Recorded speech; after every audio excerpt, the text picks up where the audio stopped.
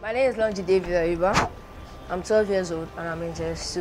I'm a programmer, especially in Python and React Native. I'm from the family of the Ayubas, and one day I hope to change the world with programming.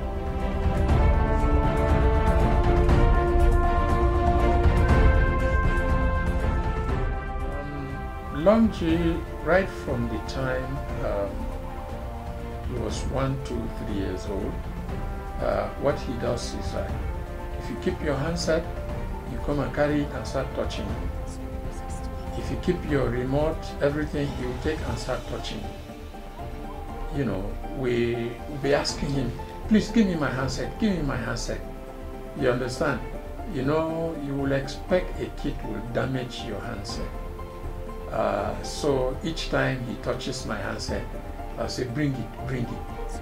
If you chase him from this side, you go to remote and start touching things. Actually, I will not lie to you. It's not for to me. Because when he started, it was him and the father that really piqued interest. Because I was looking at it as if technology, all this ICT is going to learn some things that were not. But later on, I discovered that that's the way out for him and that's his passion. Actually, I learned programming through an app called SoloLearn.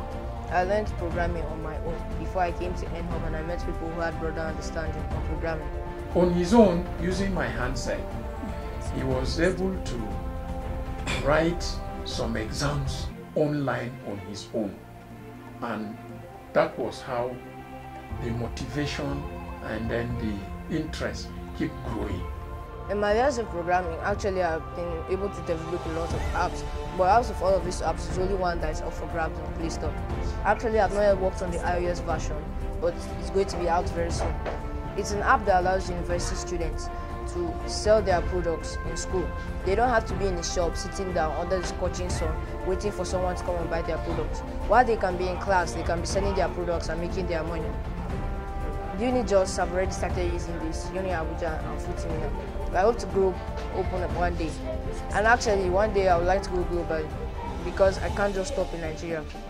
He told me that, Mom, please, you know, that ICT is the way forward, that anybody that is not doing this, that he will develop an app that can do all these things, that he will be paying people, even doctors in the hospital, that why will he go and read medicine? Why he can develop an app that can treat people, everything that he wants to do for people, and you just pay. That they say children should focus on school and get jobs. But what I believe in is that children should learn what they want to do and make their own jobs. When Longji was 10 years old, he told me that in 5 years' time, when he was 10 years old, he said in 5 years' time, in 5 to 10 years' time, the society will consider me an illiterate. I said, why? He said, because I don't know how to code.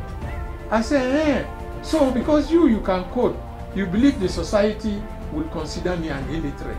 He said, yes, that anybody who cannot code in the nearest future, you'll be considered an illiterate.